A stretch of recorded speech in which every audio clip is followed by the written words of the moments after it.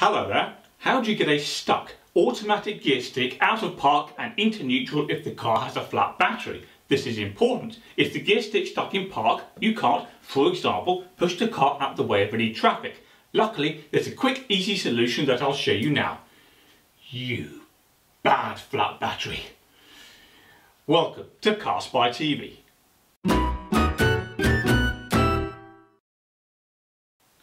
Right, here's how to fix the gear stick that's stuck in park. First, ensure the car's parking brake is on so it can't accidentally move forward or backward irrespective of anything you do to the gear lever. Next, look for a button close to the stuck automatic gear stick. Here's mine.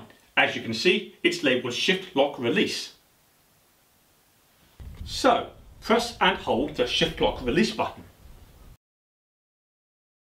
Next, simultaneously press the button on the gear stick that you typically press before it can move.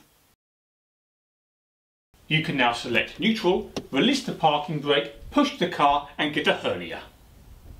Ouch! Okay, we have a few final points to consider. Obviously, cars come in all shapes and sizes, so the solution won't work universally. However, it works with a great many cars. Also, note that your shift lock release button might be hidden below a small plastic paddle close to the stuck automatic gear stick. If so, you'll probably need to pry it open with a small flat-headed screwdriver. This, of course, might damage the plastic panel. So, if you care, cover the tip of the screwdriver with fabric to minimise the risk.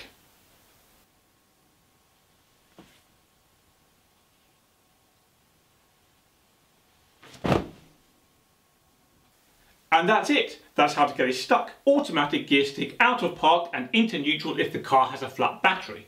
Before you go, don't forget to subscribe to my channel for more content. Click the bell next to the subscribe button so you're told when I release it. And do me a favour and click like on this video. Right, that's all for now. I'm off to buy a new battery.